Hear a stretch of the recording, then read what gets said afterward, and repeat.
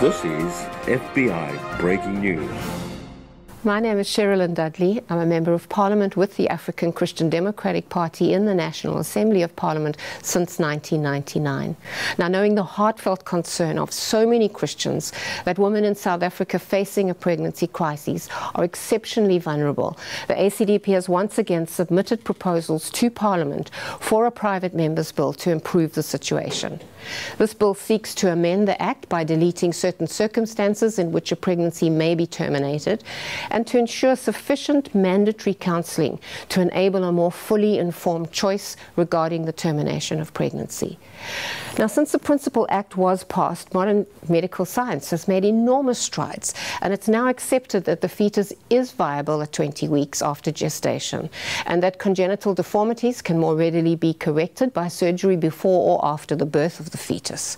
Ultrasound equipment is also readily available to determine more accurately the period of gestation, provide information regarding the state of development of the fetus, and provide images of the fetus in the womb to assist pregnant women to make a more informed choice.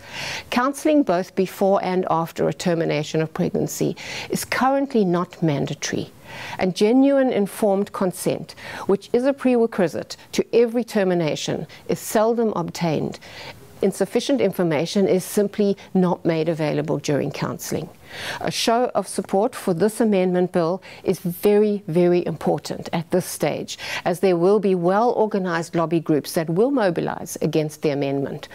All that is required for now is a brief response sent to the Speaker expressing support for the proposed amendment. There will be further opportunity to make more in-depth submissions once the proposal is dealt with in committee, and there will be opportunities like public hearings where submissions and presentations can be made. An explanatory summary of the choice on termination of pregnancy amendment proposed by myself, ACDP Member of Parliament Cheryllyn Dudley, has been published for comment, and the draft bill is available on the website and Facebook page of the African Christian Democratic Party. Now, the closing date for comment at this stage is the 11th of August 2017. You can also phone my office, my PA, Mongezi Mabangani, who would also be able to connect you to that draft if necessary, and his number is 021 403 2453. You're invited to make written submissions and comments on the proposed content of the draft bill to the Speaker of the National Assembly.